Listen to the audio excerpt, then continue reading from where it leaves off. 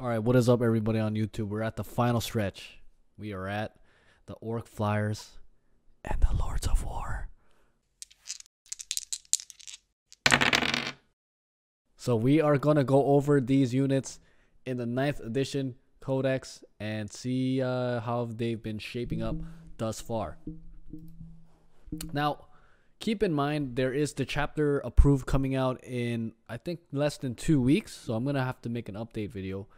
But to give you an overview, Flyers right now are very strong in the Orc 9th edition codex. Earlier in 9th edition, before the balanced data slate came out, people were just spamming Orc Flyers. They were getting 3 Dakka Jets. They were getting Blitza-Bombers, Burna-Bombers, Wazboms. Basically, half your army was Flyers, and you would just pick freebooters and alpha strike the crap out of everybody. They've since changed that, but Flyers are still strong. However, you're limited to 2 spots of Flyers per army. Lords of War so far have seen very limited play and competitive play. And as I said before, we'll see what changes around the corner. But this is the current ranking for the current state of the meta. As always, we are ranking for competitive play, which is Grand Tournament 2021, which is what most of the tournaments are running nowadays for competitive 40K. 9 to 10 is creme de la creme. It means it's the best of the best in the category of either Flyers or the Lords of War.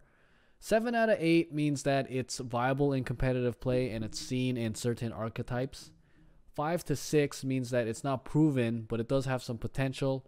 1 to 2 means that, 3 to 4 means many other units fulfill a better role.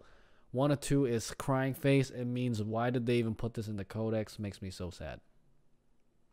All right, without further ado, let's jump into the first category, which are the Flyers. 6 mortal wounds, and each boom bomb can only be dropped once per battle, and this thing comes with 2 boom bombs, so you can use it twice per battle. The Blitza-Bommer, the shooting is nothing to write home about. It's just big shooter and super shooter. So most of the time, if you're running a Blitza-Bommer, you're just going to want to fly this thing off the map and then just pick a spot where it ran over. Now, with the limited choices in Flyers, the Blitza-Bommer has definitely not seen much play. Most people are picking Dakka Jets or Wazboms. The unit itself, I believe, is not bad, but given that you only have 2 slots, you would rather take the other Flyers. So for that reason, I would rank this a 6 out of 10. Next up, we got the Burna-Bommer. It always confuses me why the Burna-Bomber is yellow while the Blitza is red, because I always associate red with Burna-Bomber, but that's why I have trust issues. So this is another bomber aircraft. It has less mortal wound output, but you have the option of giving it Scorcher missiles. So if you give it Scorcher missiles, it actually ends up being the same cost as the Blitza-Bommer, which is 150 points. It's not bad, but for 150 points, it's not bad, but it's not great. So for 150 points, you really would rather spend it on something else.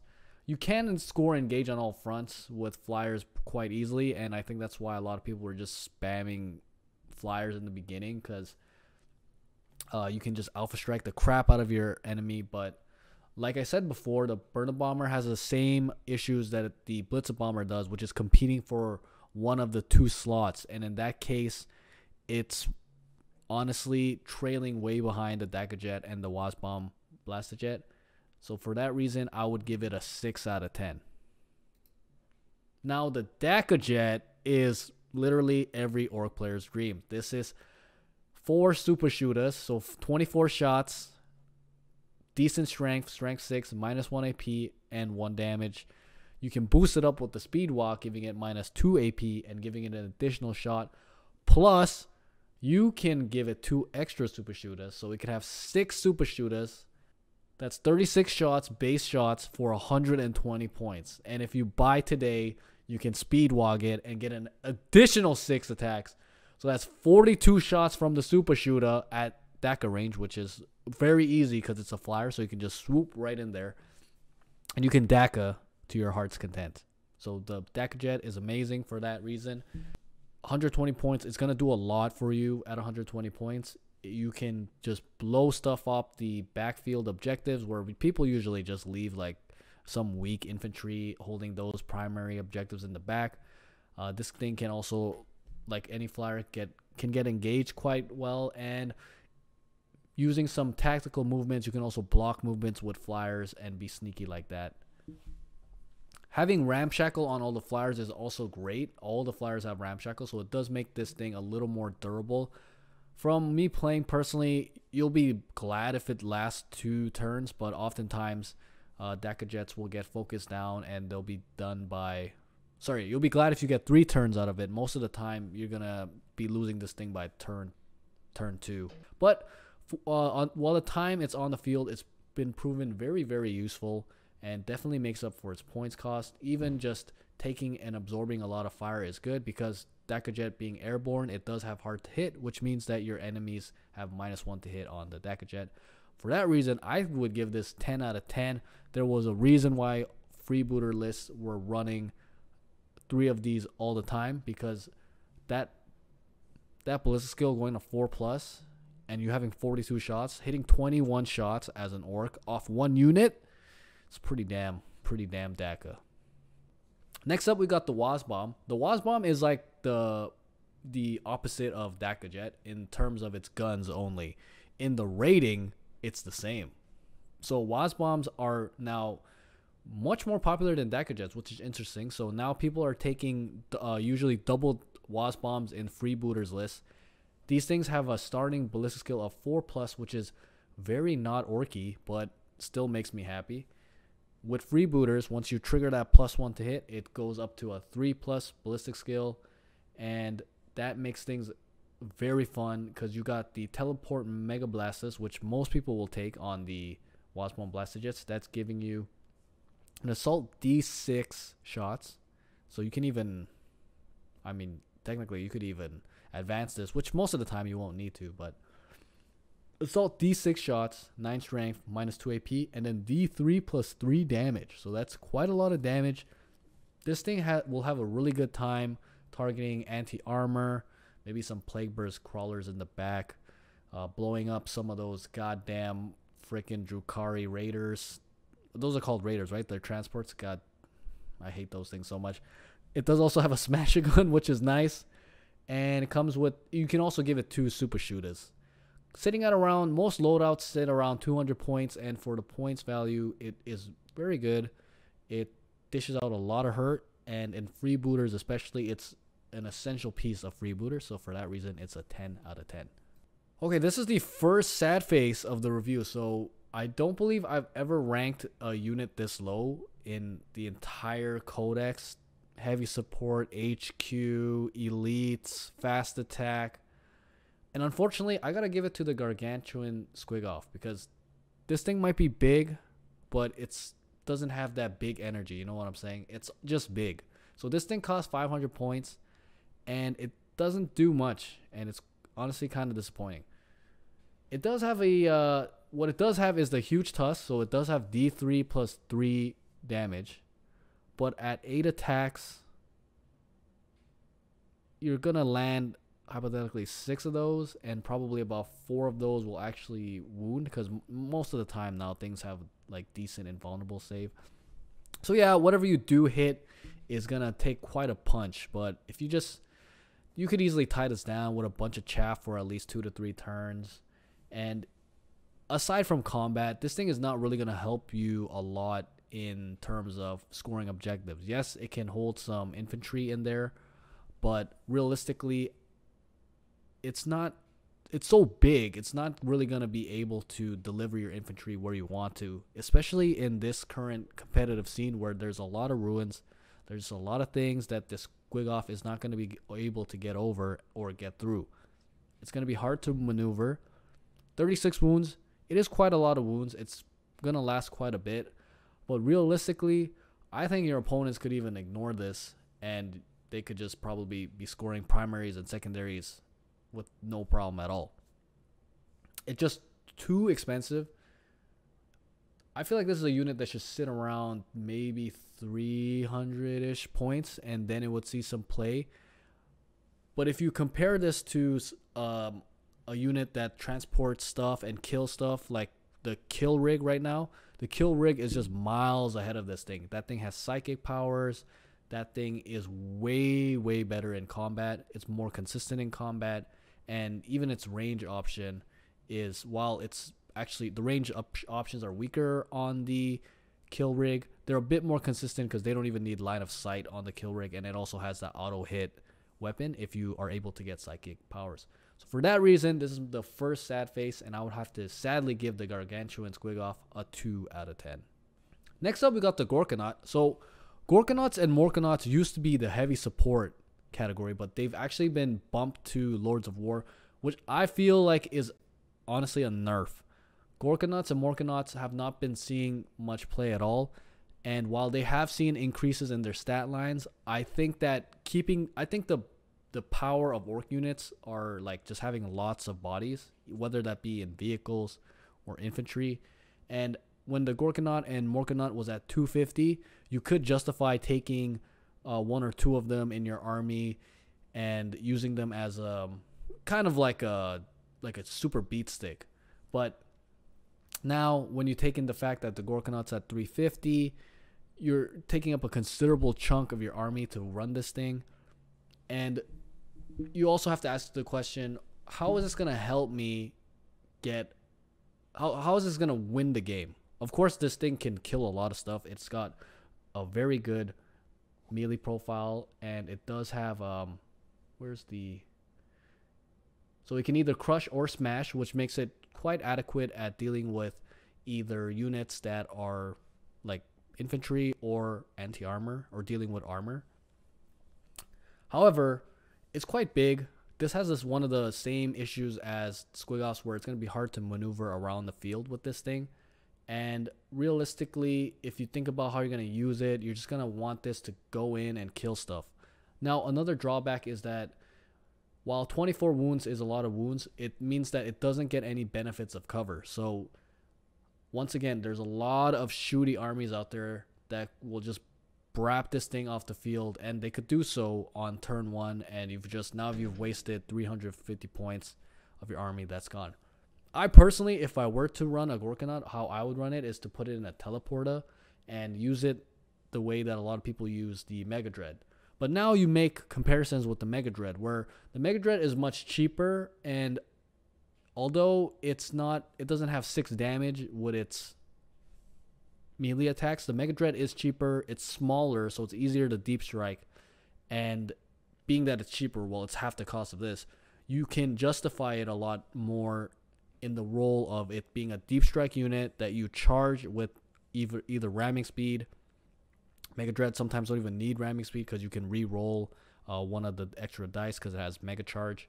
You tie up some of the range options that your opponents have in the backfield, or you use that unit to basically steal objectives by running into primary objectives or disturb actions or whatever you need to do.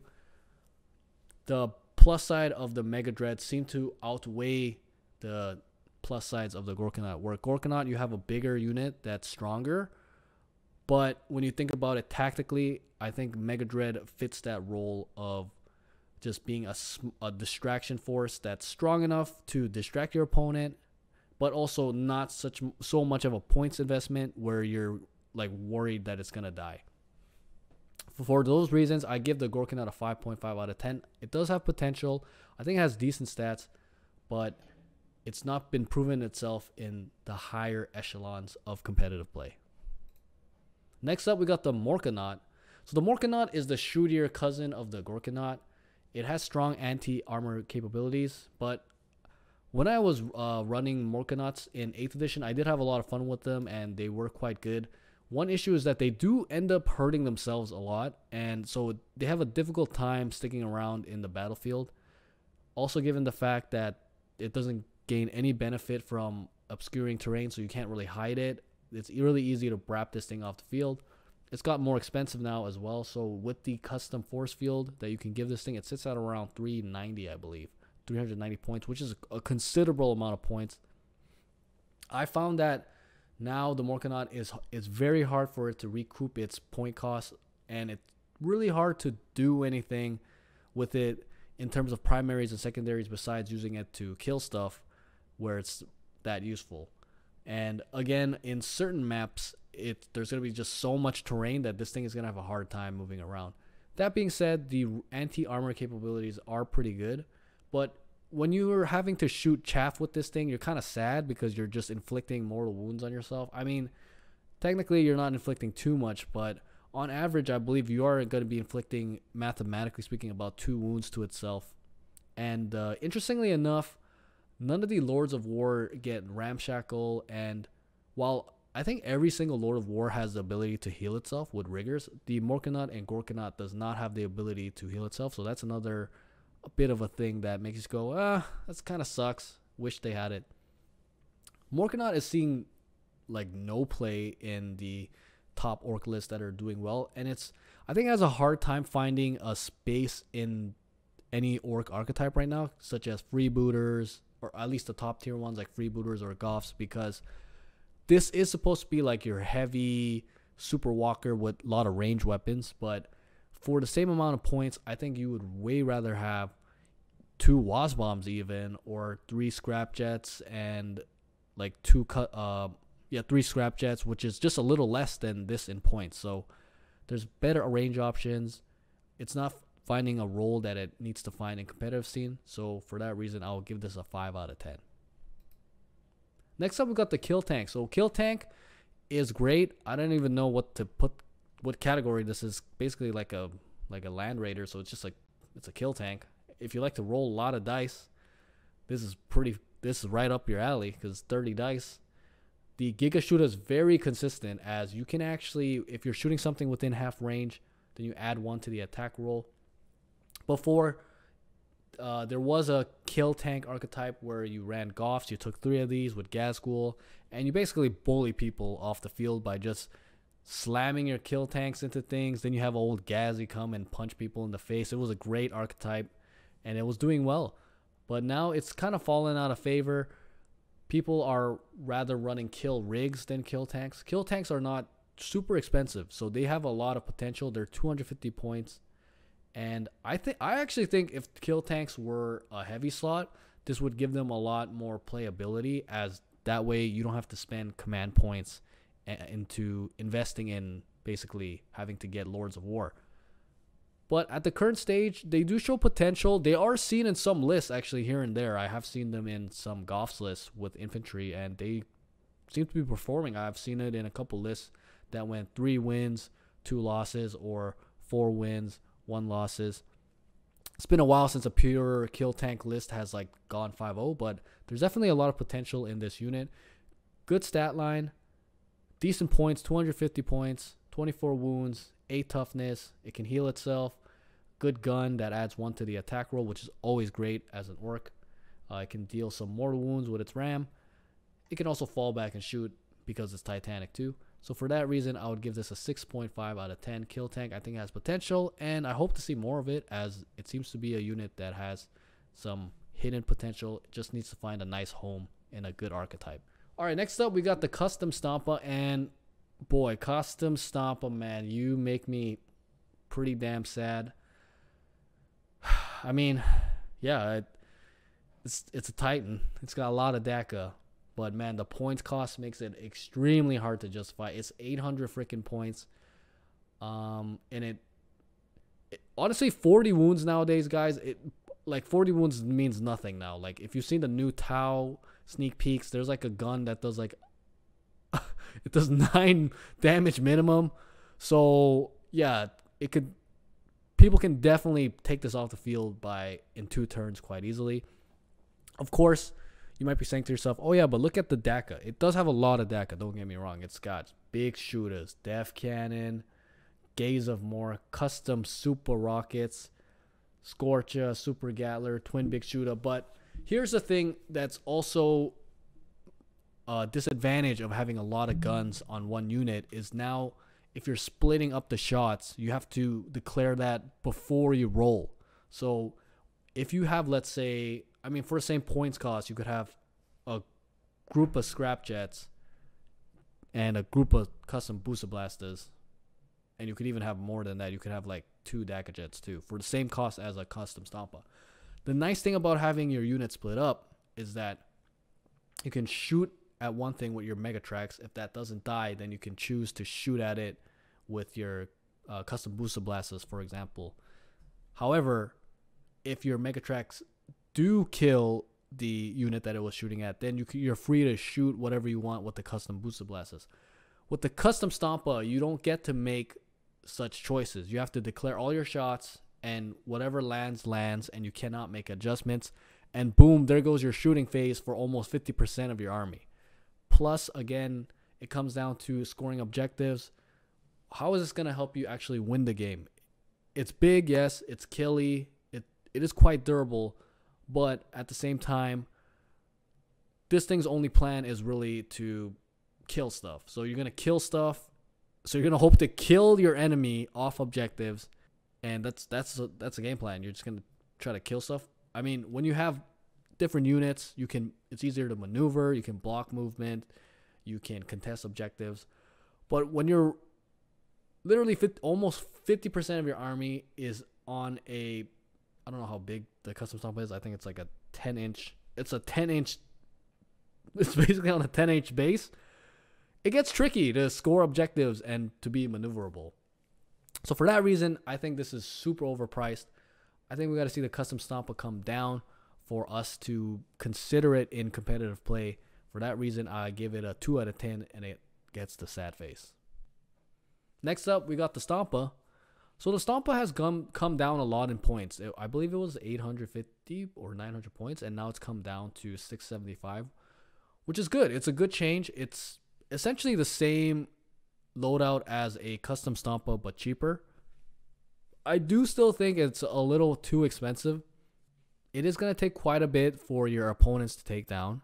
It does have a lot of guns. It is killy. But once again, when it comes to scoring those valuable points, right now in the meta, it's much more valuable to have multiple units than to have all your points tied up in one single unit. That's where the problem lies. And I think that stat-wise, maybe this unit is perfectly balanced, let's say hypothetically. But when you're on the tabletop and you're trying to move this thing through some ruins and it gets stuck, and now your enemy's whole army is just brapping at this, and it can't even see some of the things it's brapping at. I mean, it's very orky, but it's not a whole lot of fun. So I do think it has potential. I think if it comes down in points, maybe the old because there used to be lists where people ran Stompas and just a bunch of boys. So maybe we will see something like that come back. But I think right now in this situation in the meta, there's a lot of anti-armor that people are running, and it just makes it really hard to justify having a Stompa. But I do think there's potential. So for that reason, I'll give it a 5 out of 10. And I think Stompa is one of the units that's actually improved a lot going from 8th to 9th edition. So that's it for this video, guys. Thanks for watching. It's going to be really fun to see what changes Games Workshop comes up with in Chapter Approved.